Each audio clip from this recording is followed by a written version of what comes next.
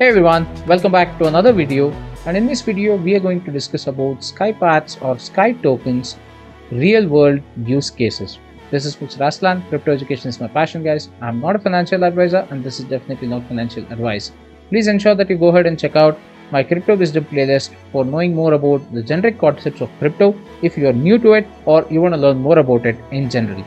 Thank you so much for all the subscribers and the viewers till now for all your support and love. I would definitely love to see more subscribers added up to my channel. So if you're still not subscribed to my channel and you're watching it, please hit the like button. That's the only support that I expect from your end. So let's head over to what SkyPath's actual real world use cases would be.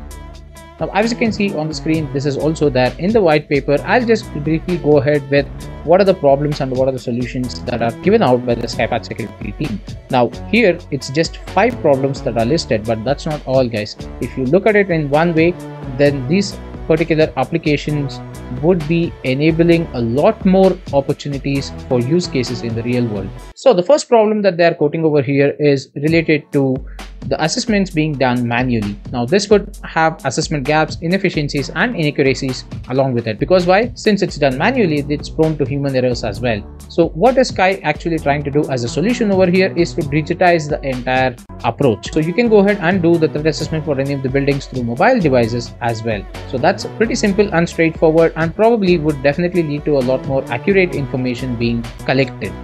Now moving on to the second problem that they have quoted is especially when it comes to first responders and they need to go ahead and dive into those dangerous situations, it mainly becomes a little bit complicated for them to go ahead and do so without proper blueprints. Now all the blueprints that are essentially given or probably they have or in the government records as well, most of the times would be older ones. What if there was a recent renovation that has happened in the building just 2 to 3 months before? Now these things will definitely not be recorded in the blueprints and that would pose as a problem for them, because earlier when the blueprint says there is a room, now there might be a hallway.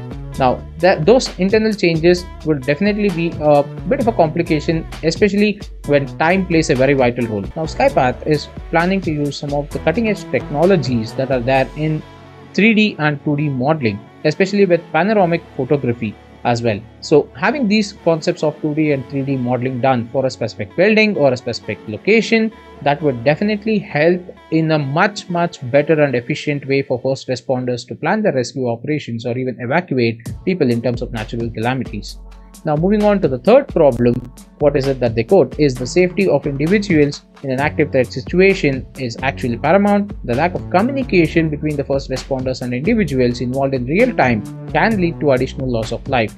Now time saves life, especially true because all the first responders that are out there and the rescue operation planners, they definitely have to fight against time to go ahead and save the people's lives. Now in those situations, if in case I had the real-time information being provided as to say 10 people are locked in a specific room or a specific area of a building, I can concentrate all my efforts on that specific area of the building rather than going room to room or even door to door in certain localities depending on the natural calamity or the threat that is out there, and that would definitely essentially save a lot of time and effort.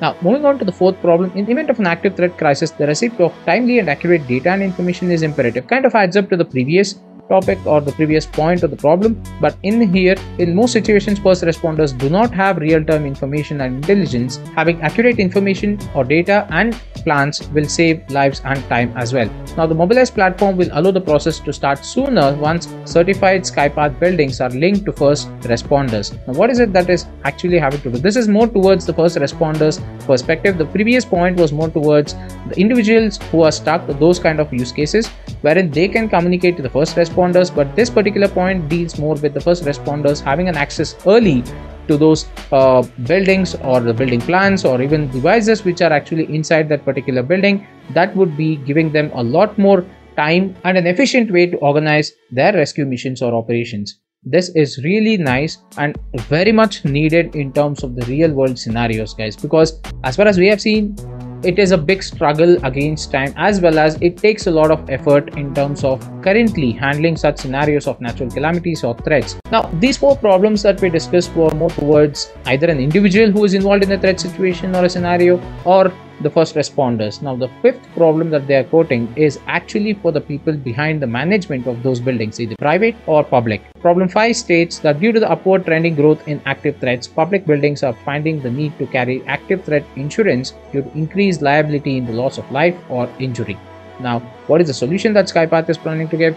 Having a certified threat assessment done by Skypath Security will benefit the insured by helping reduce insurance premiums provided by insurance companies. Now, this reduction in premiums could potentially cover the cost of installation and implementation of mobile defense platforms.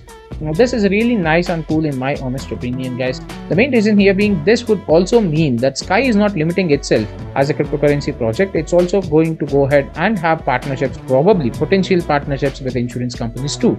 That opens up a whole new door or of opportunity, in fact, because not only are you targeting the investors or the end clients who would use your security systems, but you might also have tie-ups with these insurance companies, which can be an added package. So any such insurance company who is providing an insurance to certain other private buildings or public buildings out there, they can also tag along with Skypath as a threat assessment firm. Based on their threat assessment rating, the insurance premium can be decided either low or high, again depending entirely on the certification. So this is a really nice concept. I think it would just take a matter of time as to when this could happen. That's what I'm personally thinking of. All we have to do is sit back, wait, and then watch as to how this project would go ahead and spread out its wings and fly.